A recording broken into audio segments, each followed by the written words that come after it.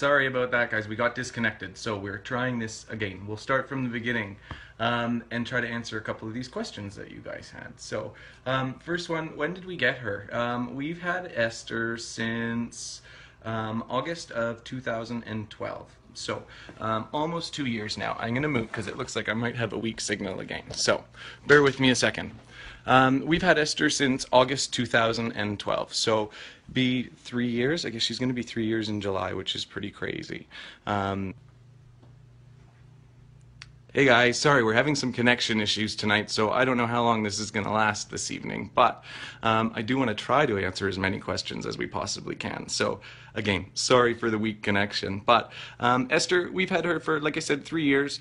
She's currently about 700 pounds. You can see her sleeping behind. So she's on her mattress here in the living room. We're home alone, so the dogs are upstairs watching TV, the cats are running around. They go squirrely around this time of night. So Esther and I were just sitting here watching some Family Guy, and I think we thought we'd pop in to say hello. So hello, everybody. Say hi, Esther.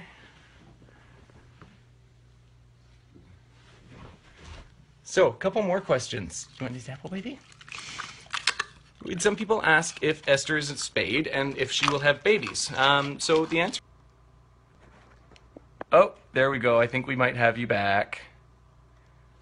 So we're going to try to keep it, I guess, relatively brief, guys, because this is brutal and I'm kind of embarrassed. So I feel a little bit bad that the signal is so poor. But yeah, the question was, is Esther spayed? And is she going to have any babies? So, and there was also a question there, can I have a baby? So there's a couple parts to that. No, it turns out we don't think she is spayed. We were told when we first got her that she was. But as she got older, she started to go through her cycle, pig cycle, once a month, just like humans do. So every 21 days, right, Pumpkin?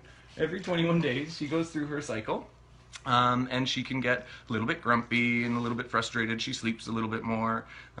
So it's a pretty clear indicator that she wasn't spayed like we thought. So, but will she have babies? No, definitely not. There's no way that we would allow her to have babies. And we are looking into possibly getting her spayed, although it's a pretty risky procedure. Pigs don't handle anesthesia very well. So we are incredibly nervous about ever letting her go under anesthesia. But there is a procedure that they can do with laparoscopy that apparently is much easier and much safer. So we are looking into it, but we still aren't 100% sure. There's some health risks too to an unspayed pig. They can get some cysts and some tumors and stuff, so we really would like to get her spayed if we possibly can. But again, it's all a matter of making sure we can do it safely and that we can get somebody near us that has done the procedure. And, you know, again, somebody that operates on pigs like Esther are few and far between. Pigs like Esther aren't meant to live for, 3 and 4 years, and they aren't really meant to, or don't very often go through, invasive procedures like that. So there's not many people in the world that know how to do it, and that are confident to do it, or that we would be confident in letting them do it on Esther. So yeah, that's a really tough one for us. But anyway, yeah, so she's not spayed. We're pretty confident of that anyway. No, she will not have babies. So no, nobody can have one. Is she house trained? Yes, of course she's house trained. She's about 700 pounds, and the mess that would be created if she wasn't house trained would be an absolute nightmare. So she asks to go outside, just like the dogs do. She actually, as many of you have probably seen, can open the door herself. So she'll let herself out when she wants to go. Usually we'll hear the door get flung open, and that's how we know that Esther is up and has taken herself outside, or is bringing herself back inside. She has yet to figure out how to close it behind her, so we're working on that. Pigs are incredibly smart, but we haven't got there with that yet, have we, Bub? Not quite yet. No. So, a couple other questions. Why did we keep her? I tried to answer that before when I got cut off a little while ago. So, why did we keep her? Well, we got her expecting her to be a tiny mini pig. She was only about 4 or 5 pounds when we got her, and we were told she would only be about 70 pounds when she was done growing, which is about the size of Shelby. So, to us we thought that was a pretty reasonable size and something that we could handle. But yeah, we fell in love with her pretty quickly, and by the time we got her to the vet, which was about 3 weeks, I guess, after we got her, he immediately raised concerns because Esther has a cropped tail, which the vet said is a very clear indicator of Esther being a commercial pig. So keep in mind at this time she was still maybe 30 or 40 pounds, so the size of a very large cat, or kind of medium-sized dog maybe, but didn't look any means like she was going to be huge. We were told she was 6 months old when we got her, which of course turned out to have been either a lie or a mistake on the person we got her from's part. So we're not really sure what happened with that, but either way, she kept growing and we were in love with her, and we started looking for what our options were, and there was nothing. At the time, we didn't even know that farm sanctuaries existed, so we started to do a little bit of research, and we found out that they did in fact exist, but of course that they were jammed full and didn't have any space, and that there was more need for home for farm animals, believe it or not, than there was people to take them and give them safe homes, of course. And also at this time, Esther was a house pig. I mean, so in my mind, the thought of putting her in a barn just wasn't going to happen. There's no way that I was willing to do that. So we toughed it out, and again kind of grasped onto the fact that maybe she wouldn't get as big as we thought. So but yeah, she had other plans and just kept on going and kept on going. But yeah, it wasn't her fault. She didn't ask to get as big as she got, and we pets are forever. Like we weren't just going to give up on her because she got too big. So we figured it out, didn't we, Pumpkin? Yes, we did. So that's that. That's why we kept her. And will she get any bigger from now? No, she shouldn't get any bigger. Her body's pretty much done growing. She could get fatter, I guess, just like a person. So we watch very carefully with her weight. And actually, we've got her on a little bit of a diet. Hey, you're on Operation Slim Down, aren't you, Bubba? So we're trying to get her down just a little bit. Pigs, of course, are bred to get very big very quickly. They're not bred to live for 15, 16 years, which is what we're hoping, and I know is optimistic, what we're hoping to have Esther for. So they have problems with their joints, with arthritis and with their hips and stuff like that. So we have to be really, really careful to make sure that we keep her weight under control and keep her as healthy as we possibly can, to be not putting any extra stress on her knees or joints or hips, or anything that we don't have to.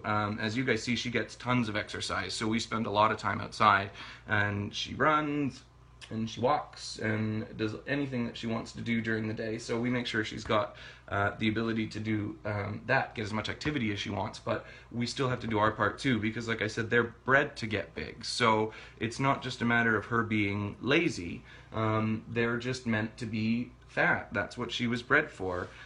So we have to be very, very careful about that. So we're working on that too, aren't we, Bubba? A little bit of winter weight, but everybody's got that. How much does she eat? That is different, it's kind of hard to answer. She gets about 10 cups a day, a lot of fruit and vegetables, and she gets a pig kibble as well. So she gets about 10 cups of that pig kibble. And then fruits and vegetables, we're fairly flexible on the fruits and vegetables. Vegetables, she can have as much as she wants. Fruits, we try to watch a little bit just because of the sugar, but of course she does get her fair share of fruits, and that's good sugar, so we're not as cautious with that. We're also just getting a new kibble made, actually, for the sanctuary, which we're super, super excited about, and we're going to have that in a few days, hopefully. So it's actually being milled to our own specifications, so we know exactly what's in it. We don't have to buy it anymore from the farm supply store, and anytime you go in there and you ask for pig food, they tell you that it's called hog grower, which just leads me back to, again, pigs being bred to get big, and we definitely don't want to be feeding them a food that is designed to make them grow quickly and to put on lots of weight. So we're so excited to have our own feed being made for us, and that's what Esther is going to be eating as well. So just another part of us being aware of what they're getting and knowing exactly what they're eating for her and for all of the pigs that are over at Happily Ever Esther as well.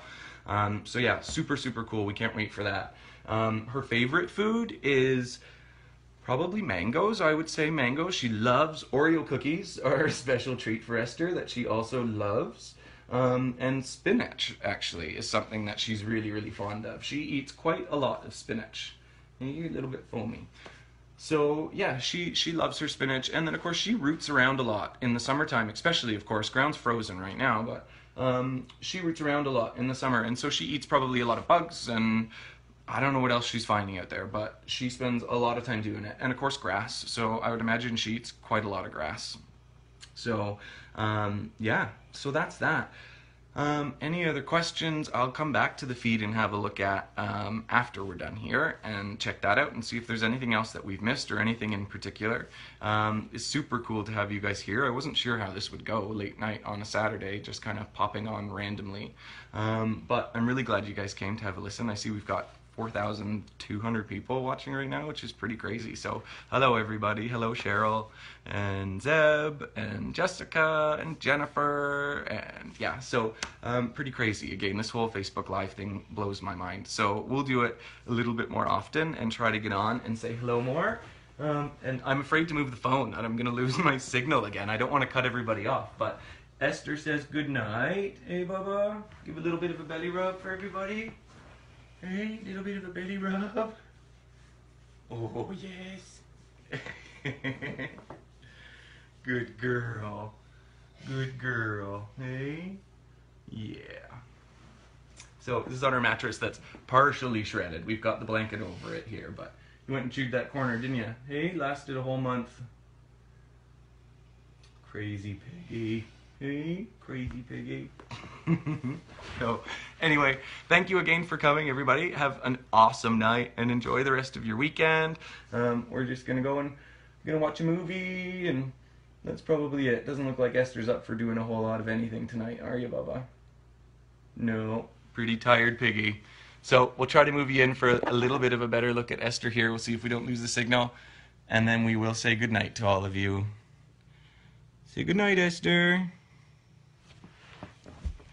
Say goodnight, Esther.